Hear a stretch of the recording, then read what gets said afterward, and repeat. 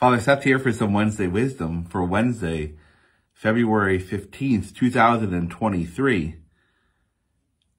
Just want to highlight two things that will be happening next month at Our Lady of Mount Carmel. They'll be having a porchetta takeout dinner on Saturday, March 11th, and they'll be doing the Easter bread sale at the end of the month.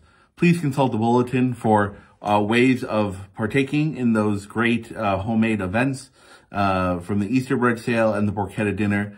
They benefit the Altar Rosary Society and the Feast Committee. So just consult the bulletin for how to buy tickets and how to order the Easter breads.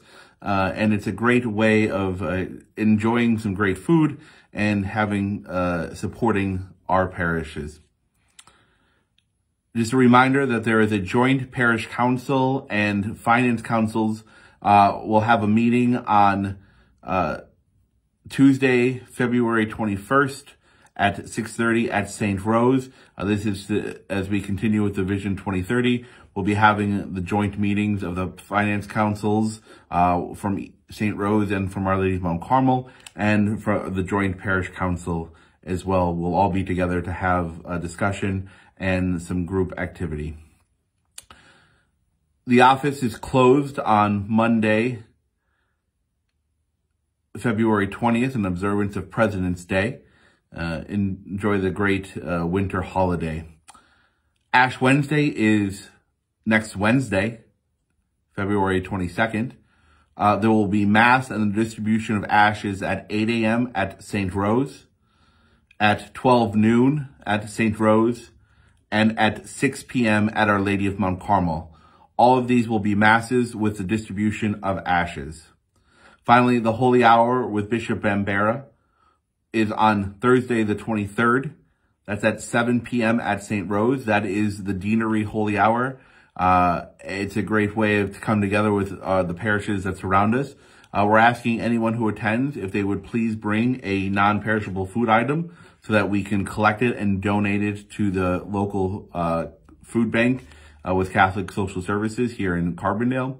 It's a great way of, again, helping and doing that service to help others who are in need.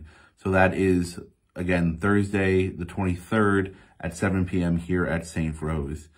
As we prepare and embark on this great season of Lent, we know that God is with us to begin this journey, this redoubling down of our faith, and to help us prepare for the great celebration of the Easter mysteries.